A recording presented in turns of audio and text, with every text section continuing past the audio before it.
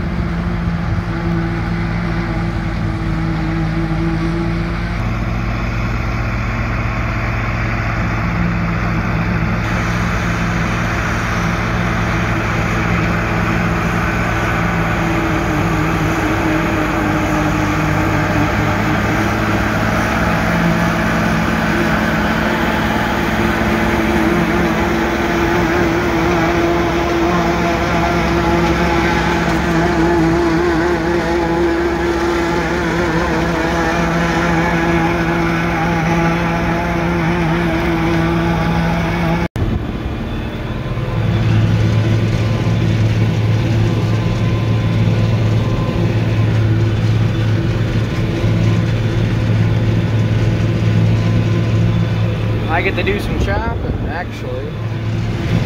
Haven't chopped loads ever. Usually I'm the guy unloading. Dad's milking. And I gotta fill 3 wagons up, so. Pretty decent in here. Better than dealing with that bagger all day.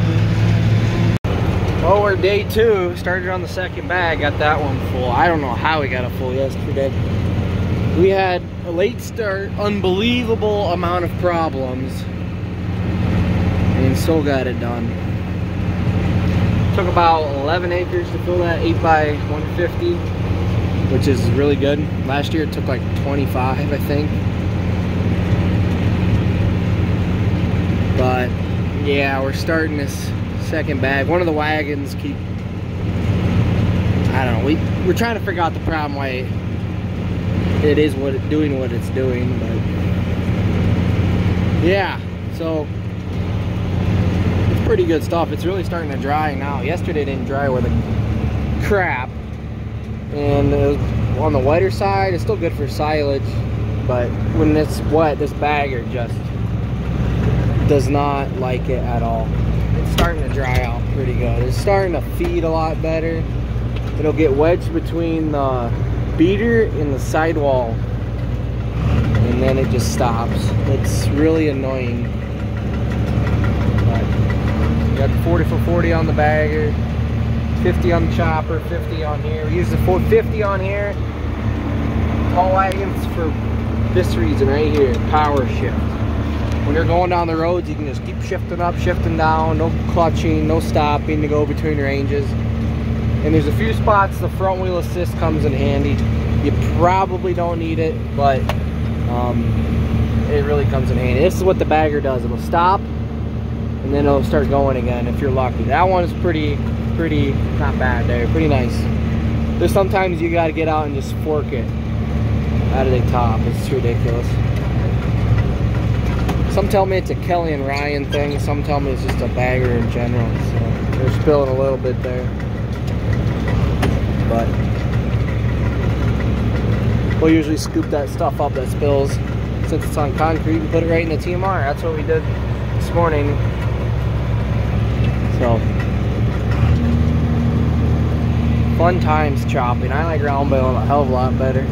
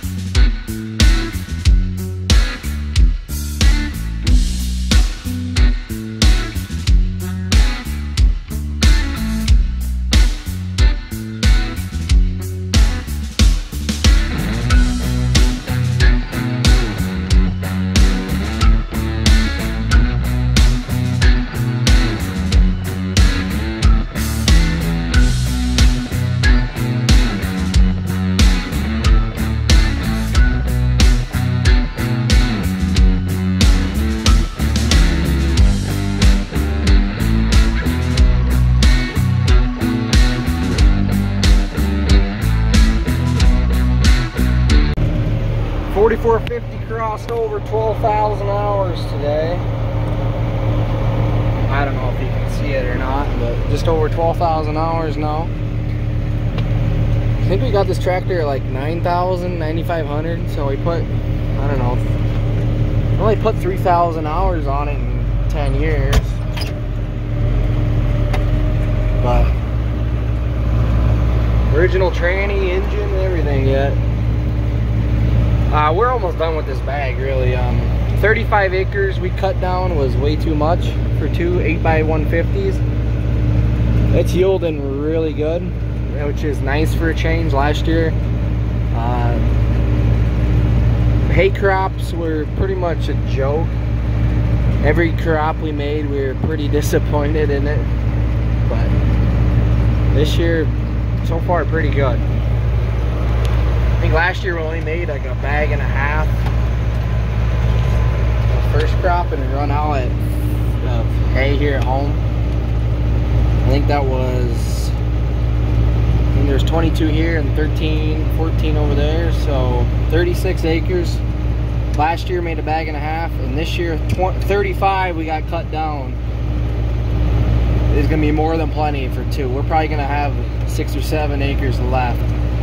So I guess times like this would be nice to have a tedder, because we cut it real narrow rows, and it'd be nice just to ted it out, spread it out wide. Well, we're gonna round bale, but I don't know. You don't get into this situation too often to pay like 10 grand for a decent tedder. But it'd be nice, but not feasible, really. You'll love to see it. Bag 2 full. Get the rest of this load in and we're done, I guess. I told Dad to stop chopping the next load. I have about a half a load we'll just have to feed. But wow, that was quick. It's not even 5 o'clock yet, and we didn't even get a good start until like 10:30, 11 o'clock. We made good time for once somehow. I don't exactly know how, but we did.